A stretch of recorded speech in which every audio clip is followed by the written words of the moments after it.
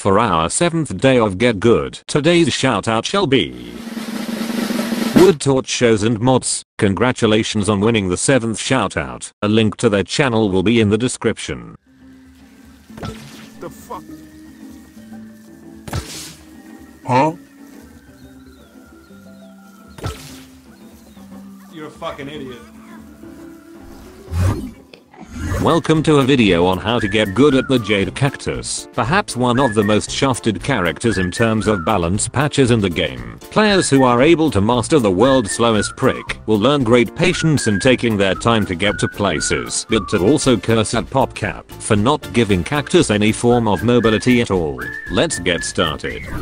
The Jade Cactus is a variant of the Cacti class who worships the glory days of back when she used to actually be a viable option back in Garden Warfare 1 before being shafted 2 consecutive patches in a row. They follow the tradition of every armored variant in the game, exchanging movement speed for more health. Jade Cactus has 150 health, allowing her to sponge a little more than your average prick and survive blows that would normally be fatal to most other variants, though she sacrifices 15% of her movement speed as a result, only traveling at just under 5.5 meters per second, which, as a not so fun fact, makes Jade Cactus the slowest character in the entire game outside of speed penalties. So good luck trying to run away from any imps that happen to spot you. Their primary weapon is of a series of shatter needles that behave differently depending on the surface they hit. The weapon fires at 150 rounds per minute and has 10 ammo per clip before needing to take a 2.25 second reload. Each shot fired can deal 23.5 damage for a normal hit,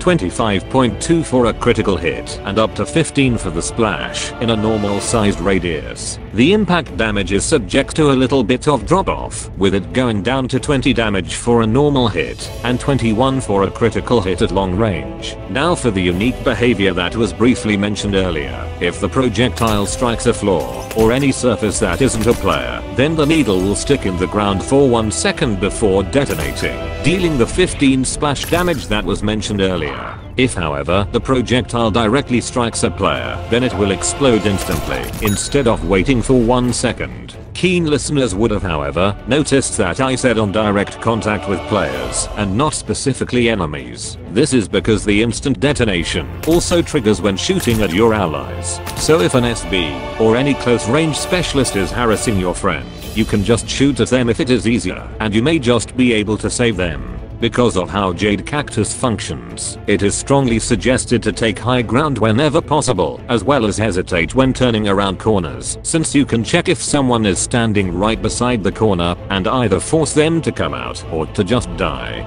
Additionally, because of the instant detonation, if enemies are tightly packed together, you can easily chip at everyone around the main target and severely weaken them. The optimum upgrade setup for the Jade Cactus would be the ammo, reload, and damage upgrades, with the ammo and damage upgrades being especially important since they allow the Jade Cactus to more freely set up detonation traps, but to also reduce the amount of downtime she has when setting up the aforementioned traps. In terms of strengths, the Jade Cactus's primary weapon allows her to check around corners, as well as deal with multiple enemies at once in certain situations. The extra 25 health also allows her to survive a bit more than your traditional Cactus, which can be useful in scenarios where they normally get their ass kicked. However, with Jade Cactus being the slowest character in the game, on top of a class with no mobility options, makes it take a long time to get to destinations of desire, and makes running away from fast classes like imps and scientists borderline impossible.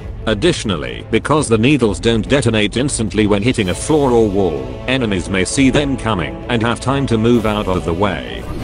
Thanks to this guide, you will now be the master of taking enemies by surprise, as well as learning why next to no one enjoys playing any armored variant that isn't Iron Citron. Be sure to come back for the next episode tomorrow. Thanks for watching, and don't forget to subscribe for more shit like this. Have fun.